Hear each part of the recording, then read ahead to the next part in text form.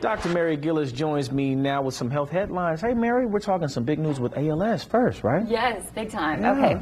All right. The FDA has approved a new therapy for ALS. It's called Relivrio, and it has been shown to slow the devastating paralysis caused by ALS, also called Lou Gehrig's disease. A study showing the effectiveness of the medication was funded in part by, okay, get this, guys, raised from the ALS Ice Bucket Challenge that swept social media in 2014. That study was small, and the therapy is still considered experimental. But the FDA approved it without a large-scale clinical trial because the drug has been shown to be safe despite questions about its effectiveness. Patients, advocacy groups, and physicians urge the FDA to approve it quickly because there are a few other options to treat this life-threatening disease. But it doesn't come cheap. The drug maker announced it will cost about $12,000 a month, which is $158,000 a year.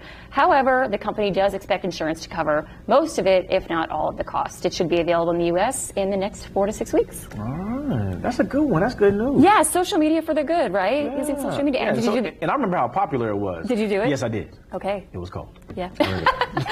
Okay, next one. Going to the grocery store and grabbing something labeled healthy should mean it's healthy, right? Well, not necessarily. There are new standards in the works that foods have to meet before the healthy label can get stamped on its packages. That's because healthy is a regulated claim, which was first defined in 1994. But the FDA says things have changed since then, so the standards need to change too. For example, there are some cereals that have a lot of sugar added, but still meet the definition of the healthy claim, while salmon, which is high in beneficial polyunsaturated fat, does not. This new healthy claim would consider all of the nutrients in foods.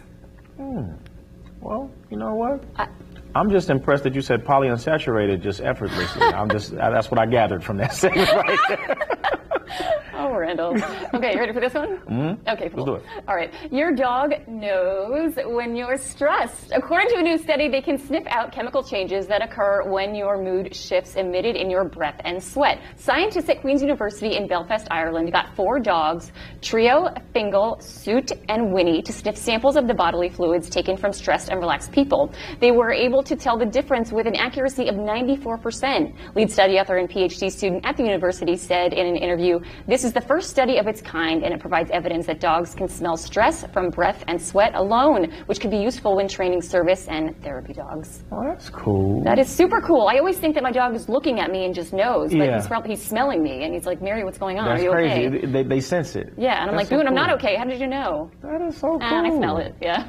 What was your favorite one out of all those headlines? I feel like the dog one was cool. The dog one was super cool. Yeah. I am loving ALS and the challenge. Yeah, big developments with ALS, and that means, that social media challenge really let's paid keep off. doing it, guys. Yeah. Thanks, All right. Mary. Oh, thank you, Randall. Appreciate it.